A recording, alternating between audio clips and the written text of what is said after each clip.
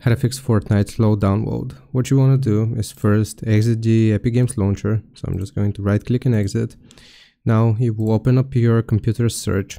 Here you want to type in run, like so. And once this window pops up, type this % local app data. So % local app data %, and you want to click on OK. Now from here we will search for the Epic Games folder. I'm just going to type E to find it. So here you want to click on Epic Games launcher.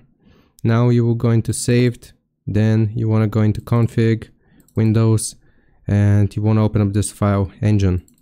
Click on engine and you want to paste the command that I'll leave as a pinned comment here.